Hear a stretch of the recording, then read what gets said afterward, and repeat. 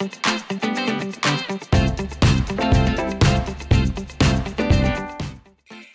this video, we're going to look at how to change the subject when the subject appears twice.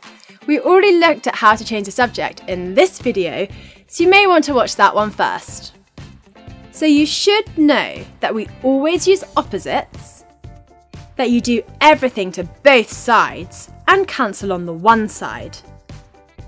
Take the rearranging step by step, starting with the things that are least connected to your chosen subject. When the subject appears twice in a formula, we need to factorize. So let's have a look at an example. M appears twice, so we know we'll probably need to factorize at some point. Start by moving the t, as that's least connected, to the m's. 2 m's means factorize the right-hand side.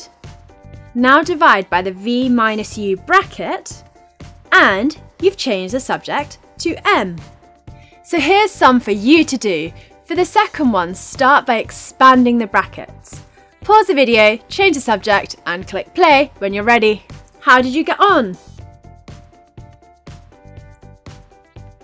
If we'd had this question, because there are two b's, we're expecting to factorize at some point. But we first have to start by getting everything on the same level. We can't do anything with this b down here.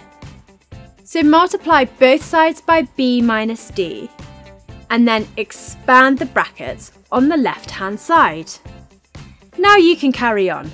Pause the video, make b the subject, and click play when you're ready. Did you get it right? So there we have changing the subject when the subject appears twice. All you need to do is factorize. If you liked the video, give it a thumbs up and don't forget to subscribe. Comment below if you have any questions. Why not check out our FuseSchool app as well? Until next time.